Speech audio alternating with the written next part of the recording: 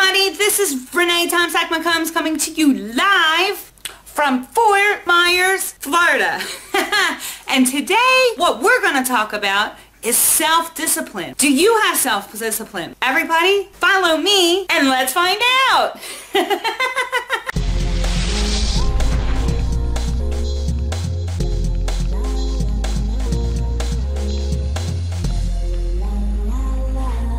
Everybody, welcome back. I'm so glad that you decided to stay with me. This is Renee Mccombs, and today what we're going to talk about is self-discipline.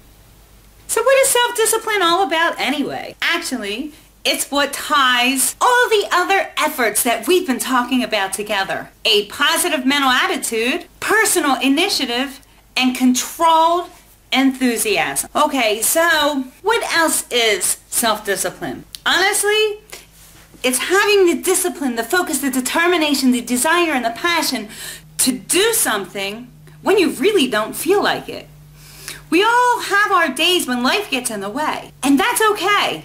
But what we have to do is push through those fears, push through the obstacles, push through the challenges, and focus. Use that self-discipline and focus it towards your goals, your dreams, and your desires. So in my opinion, what you need to have is willpower and a positive mental attitude in order to achieve the desired results of self-discipline. In Napoleon Hill's book, The Keys to Success, he does state that if you use willpower properly, you can get lifted to the heights of any achievement that you so choose. But if you let it run wild, it can dash you to the rocks of failure. So everybody, basically, what we're talking about here is balancing emotion with reasoning equals self-discipline. Does that make sense to you?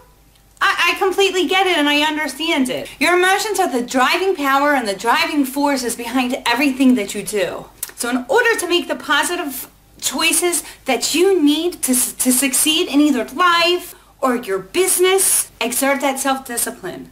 So when you really don't feel like doing something and life jumps in the way, push yourself to take that next step. Do something towards your goals, dreams, and desires because it pays off. Honestly, there's so many people out there that just really don't get it, really don't understand that in order to achieve a desired dream, goal, or desire, that you have to work for it. Everybody's looking for a handout. We only have two hands. My point being, in life there are no handouts.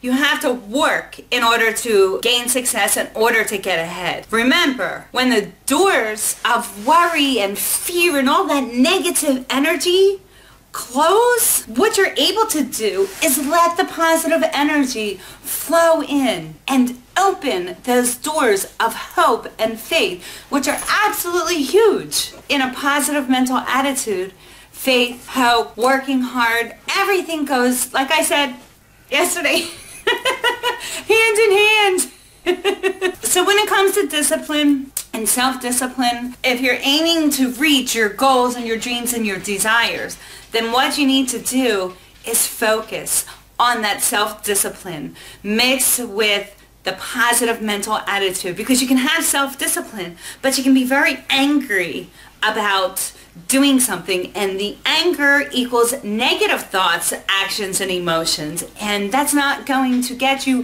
where you need to go in order to create the success that I know that you are looking for. So everybody, remember how important self-discipline is in your daily implementation of your action plan, your goals, your dreams, and desires. That's all I wanted to share with you today. This is Renee Mccombs